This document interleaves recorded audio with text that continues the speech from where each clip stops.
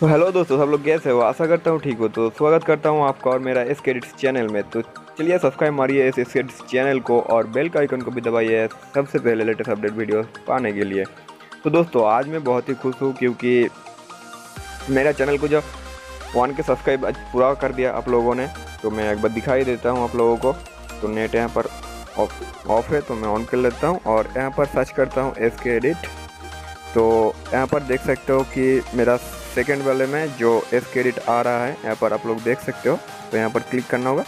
Click करने के बाद यहाँ पर देख सकते हो कि मैं अभी देखा कि यहाँ पर एकदम 1000 सब्सक्राइब था। तो अभी देख सकते हो 1 मिनट के अंदर 2 सब्सक्राइब और बढ़ गए हैं।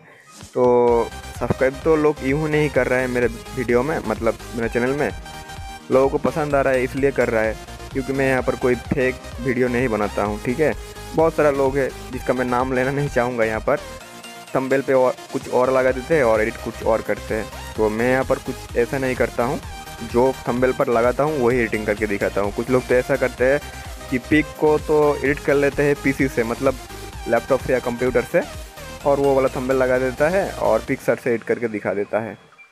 तो छोड़िए उस बात को, तो मुद्दे पे आते हैं। तो आज मैं आप लोगों को एक ख़ास फ़ोटो एडिटिंग करके दिखाऊंगा। मतलब आप सब लोगों को पता ही है, जैसे कि सामने ईद आ रहा है, अभी तो रमज़ान चल रहा है, तो सामने ईद आ रहा है, तो ईद के लिए भी तो एक फ़ोटो एडिटिंग बनता है ना। तो थैंक यू भाई लोग जो मेरे चैनल में अभी सब्सक्राइबर है, और जो नहीं है उसको भी स्वागत करता हूँ मेरे चैनल में। अभी तक जिसने मेरे चैनल को सब्सक्राइब नहीं किया है वो सब्सक्राइब कर ले, क्योंकि आप लोगों का ही फ़ायदा होने वाली है भाई लोग।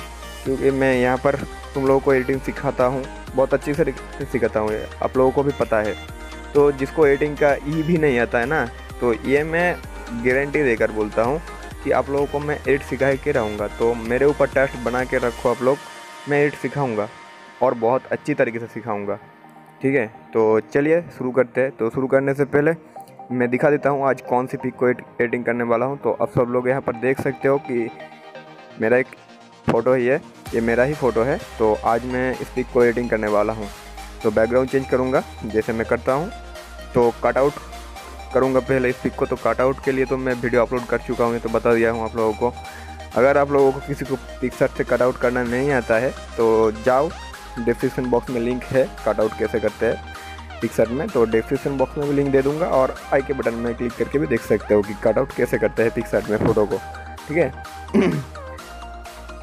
तो चलिए शुरू करते हैं। तो मैं आज दिखाई देता हूँ आप लोगों को कि फिर से एक बार दिखा देता हूँ कि कैसे कटआउट करते हैं। ठीक है, तो आज कटआउट से ही वीडियो बना देता हूँ। तो चलिए शुरू करते हैं। तो पहले तो मैं एक बैकग्राउंड ले लूँगा। तो बैकग्राउंड लेने के लिए मुझे तो बैकग्राउंड सर्च करना पड़ेगा, मतलब मैं एक डाउनलोड कर लेता हूँ बैकग्राउंड। तो थोड़ा पॉज करता हूँ वीडियो को। तो दोस्तों आज मैं इसी बैकग्राउंड में एडिट करने वाला हूं। तो आप सब लोग देख सकते हो कि बैकग्राउंड बहुत ही बढ़िया है। यहाँ पर आप लोग देख सकते हो बैकग्राउंड बहुत ही बढ़िया लग रहा है यहाँ पर देखने में। तो आज मैं इसी बैकग्राउंड में एडिटिंग करने वाला हूं। तो इसको ले चलते हैं पिक्सआर्ट के अंदर। तो पिक्सआर्ट में जाने के बाद आप लोगों को दिखा देता हूँ कि क्या करना पड़ता है सेटिंग्स। बहुत लोग तो ऐसा करते हैं, पिक्सआर्ट में फ़ोटो को ले आते हैं और उसके बाद फ़ोटो को, मतलब जिस भी फ़ोटो को यहाँ पर ऐड करना चाहते हैं, बैकग्राउंड चेंज करना चाहते हैं, उस फ़ोटो को ले आकर कटआउट के ऑप्शन में जाकर कटआउट करके डन कर देता है। लेकिन उससे पहले मैं बताता हूँ एक चीज़ होता है। तो बैकग्राउंड लेना, बैकग्राउंड लेने के बाद यहाँ पर आप लोग देख सकते हो जो टूल्स का ऑप्शन है, टूल्स वाले ऑप्शन पर आना है आप लोगों को। और यहाँ पर आप लोग देख सकते हो कि एक रिसाइज बोलकर एक ऑप्शन है, इसके ऊपर भी मैं एक वीडियो बनाया था, आप लोग देख सकते हो। इसका भी लिंक मैं डिस्क्रिप्शन बॉक्स में दे दूँगा। तो रिसाइज में जाना है। उसके बाद यहाँ पर देख सकते हो बहुत ही छोटा यहाँ पर बैकग्राउंड का साइज़ है। तो इसको बड़ा करने के लिए आप लोगों को क्या करना पड़ेगा, कुछ भी एक साइज़ ले लीजिए। मान लो कि मैं 5000 कर देता हूँ यहाँ पर। तो यहाँ पर देख रहे हो कि नहीं ले रहा है, बोल रहा है यहाँ पर कि ये वाला नहीं लेगा। तो यहाँ पर दिखा देगा कि कितना लेगा। तो यहाँ पर देख रहे हो कि 2276 बोल रहा है यहाँ पर लेने के लिए। तो मैं यहाँ पर सिंपली 222 और 2 ले लेता हूँ। उसके बाद रिसाइज की मैं क्लिक कर देता हूँ। तो यहाँ पर रिसाइज तो कर लिया हूँ, मतलब बैकग्राउंड को बहुत ही एचडी में कर लिया हूँ। तो उसके बाद आप लोगों को क्या करना पड़ेगा, यहाँ पर देख सकते हो कि बैकग्राउंड उतना खास नहीं लग रहा है, तो इसके लिए आप लोगों को जाना है यहाँ पर इफेक्ट्स में। इफेक्ट्स में जाने के बाद मैं आप लोगों को दिखा देता हूँ। यहाँ पर देख सकते हो आप लोग कि ब्लावर बोलकर एक ऑप्शन है, यहाँ पर ब्लावर ऑप्शन में जाना है। उसके बाद लेंस ब्लावर में क्लिक करना है यहाँ पर। तो लेंस ब्लावर में क्लिक करने के बाद यहाँ से सेटिंग्स में जाके लाइटनेस को एकदम कम कर देना है और थोड़ा रेडियस को भी थोड़ा कम कर देते हैं, मतलब 20 के बीच में रखते हैं। उसके बाद यहाँ पर मार्च बोलकर एक ऑप्शन है, यहाँ पर देख सकते हो आप लोग। यहाँ पर तो आप लोग क्या करते हो, डन करने के लिए इस राइट वाले मतलब ये जो आइकन है इसको क्लिक कर देते हो, लेकिन इसके पहले जो भी इफेक्ट लगाओगे आप लोग उससे पहले यहाँ पर ए वाला ऑप्शन को क्लिक करना, ठीक है।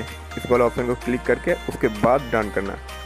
तो यहाँ पर बैकग्राउंड हमारा कंप्लीट हो गया है। अब यहाँ पर ऐड करते हैं वो फ़ोटो को, जिस फ़ोटो को हम लोग बैकग्राउंड चेंज करने वाले हैं, ठीक है। तो फ़ोटो को यहाँ पर ऐड कर लेते हैं।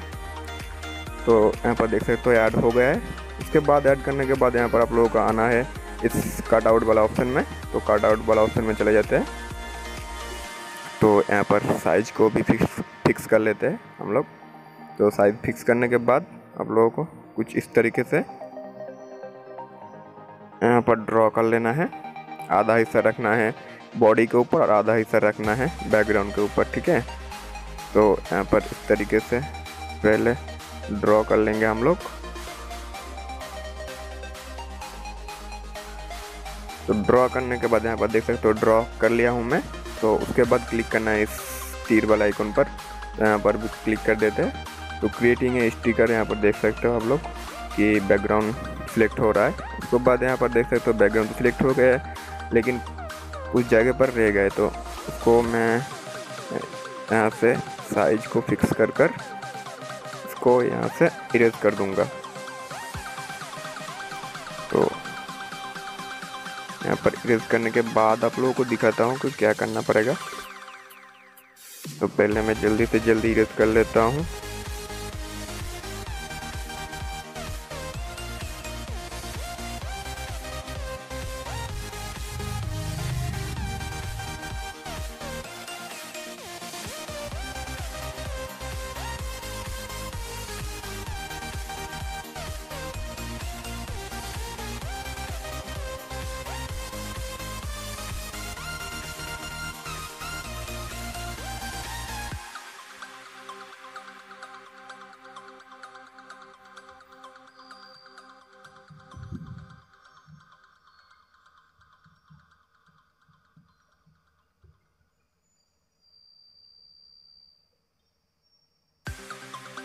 तो यहाँ पर आप लोग देख सकते हो कि यहाँ पर मैं इरेज कर लिया हूँ जिस जगह इरेज करना था मुझे। उसके बाद कर देता हूँ सेव। तो सेव के ऑप्शन में क्लिक करने के बाद यहाँ पर देख सकते हो कि बैकग्राउंड फुल इरेज हो गया है। अब पिक्चर को सेटिंग कर लेते हैं, कहाँ मुझे अच्छा लगेगा, जिस जगह अच्छा लगेगा उस जगह सेटिंग कर लेंगे कुछ इस तरीके से, ठीक है।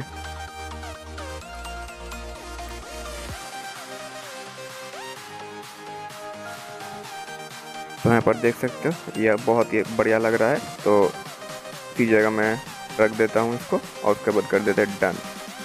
तो डन करने के बाद आप लोग देख रहे हो कि पिक तो थोड़ा सा भी मैचिंग नहीं हो रहा है, मतलब बैकग्राउंड अलग लग रहा है यहाँ पर और बॉडी अलग लग रहा है, मतलब मॉडल जो है यहाँ पर वो अलग लग रहा है। तो यहाँ पर कुछ इफ़ेक्ट डाल देंगे हम लोग ताकि एकदम मैच हो जाए बैकग्राउंड के साथ। तो यहाँ पर पहले जाना है इफेक्ट में और इफेक्ट में आने के बाद कुछ इफेक्ट डाल देंगे जो अच्छा लगे पिक में। तो इस वाले इफेक्ट को थोड़ा सा डाल देते हैं, इस वाले इफेक्ट को भी थोड़ा सा डाल देते हैं और यहाँ पर इस वाले इफेक्ट को भी थोड़ा सा डाल देते हैं, ठीक है। उसके बाद कर देते हैं डन, ओके कर देते हैं। तो यहाँ पर जो फेस का कलर है तो वो तो चेंज हो गया है, तो उसको भी फिक्स कर लेते हैं। उसके लिए भी आप लोगों को जाना है इफ़ेक्ट्स में और इफ़ेक्ट्स में आने के बाद इस इफ़ेक्ट्स में आना है आप लोगों को और यहाँ पर आप लोगों को क्या करना होगा, यहाँ पर आने के बाद ये वाला ऑप्शन को आप लोगों को क्लिक करना है। क्लिक करने के बाद सेटिंग्स को थोड़ा सा ठीक कर लेना है और यहाँ पर ये वाला टूल्स पे आना है और यहाँ पर आप लोगों को कुछ इस तरीके से फेस के ऊपर से जो ऑरेंज वाला इफेक्ट है उसको इरेज कर देना है, ठीक है। तो मैं यहाँ से जल्दी से जल्दी इरेज कर लेता हूँ, फिर आप लोगों को दिखाता हूँ कि पिक कैसा लग रहा है।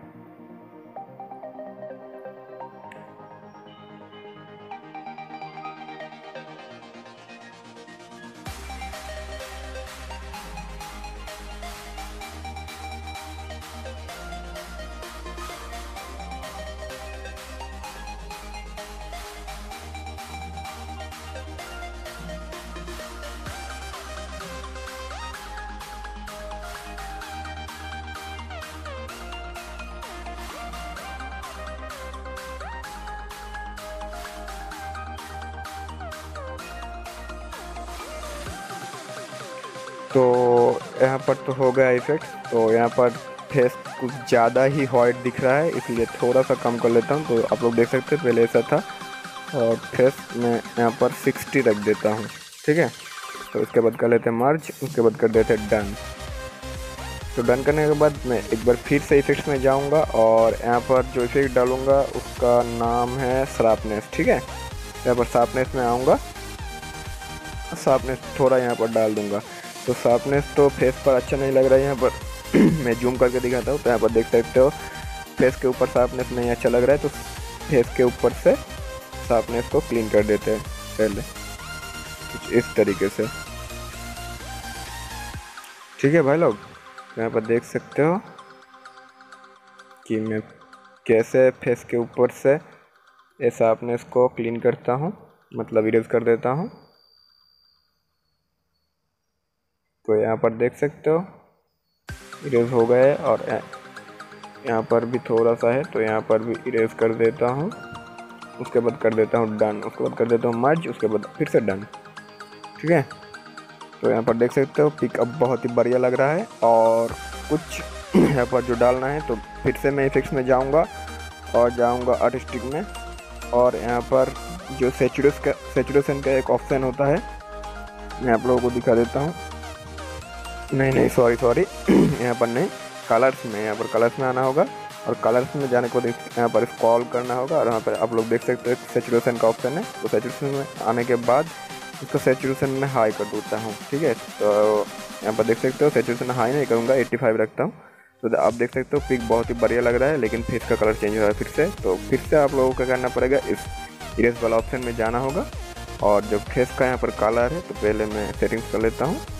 तो यहाँ पर फेस में जो कलर है उसको रिमूव कर देता हूँ यहाँ से कुछ इस तरीके से। तो आप लोग देख सकते हो मैं किस तरीके से रिमूव कर रहा हूँ। तो इस तरीके से ही आप लोगों को रिमूव कर देना है।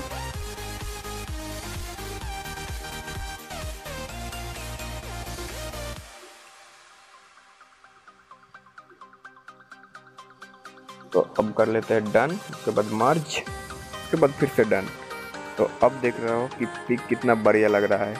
तो यहाँ पर पिक में कुछ ईद का जो PNG होता है तो यहाँ पर लिख देता हूँ ईद मुबारक। तो उसके लिए भी एक PNG है, तो आप लोगों को ये PNG ऐड करने की ज़रूरत नहीं है, मैं इसकी बैकग्राउंड में तुम लोगों को बना के दे दूँगा, ठीक है।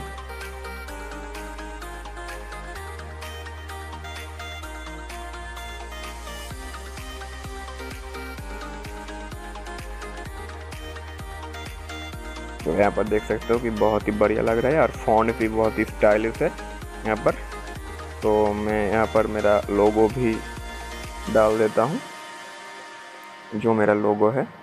तो मैं तो लोगो यूज़ करता हूँ ये वाला, और जो मेरा लोगो यहाँ पर YouTube पर है वो वाला लोगो अलग है।